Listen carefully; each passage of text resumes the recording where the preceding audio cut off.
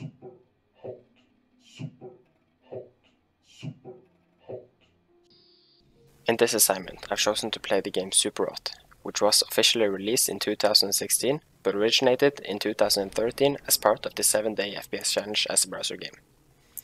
As you may have guessed, this makes the game a single-player first-person shooter.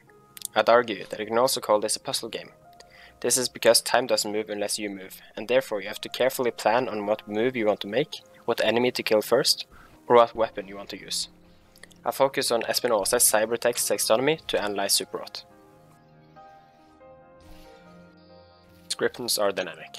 This can be easily recognized by enemy movement, and also different weapons makes your left mouse button act differently. Text however doesn't change unless you mod the game. Superhot is definitely indeterminable because of the randomized enemy movement, and also bullet spray can differ greatly with weapons like the shotgun. Even though both I and the game state the opposite, time does indeed pass when the player does nothing, only in very small amounts. Doing nothing makes the player stuck in a death loop until the player tries to progress or quits the game. This makes the game transient. Perspective is mostly personal, except in some parts of the story. I'll show you when I explain the user functions, considering the only times the impersonal perspective comes to play is during the interpretive part of the game.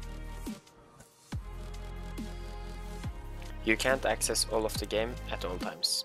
Only when you have completed the game you can choose which level you want to play. And then there are even more stuff to unlock. I found one example on an explicit link within the main menu. Clicking it took me to a website with a link that I can share with someone, who in return got a discount on the game. When it comes to user functions, the game gives the player messages on screen and also messages in a sort of chat room, where random inputs gets translated into a meaningful conversation. During the story building is also where the impersonal perspective comes to show. In the example you can see on the screen, you get to visit and interact with yourself. I'm confused to what the perspective really is, but if you're able to both see and interact with yourself, the only logical conclusion is that the perspective can be personal. All the story building and the messages on screen leads to the game being an interpretive experience. I wouldn't say the game is very explorative. Even though you are free to roam the many stages, it isn't the selling point of the game. The main menu is however very explorative. You can find art, Easter eggs and even small games all within the main menu. Perhaps the game's strongest user function is the configurative part. You have a lot of choice when it comes to choosing which weapon suits best for clearing all the stages.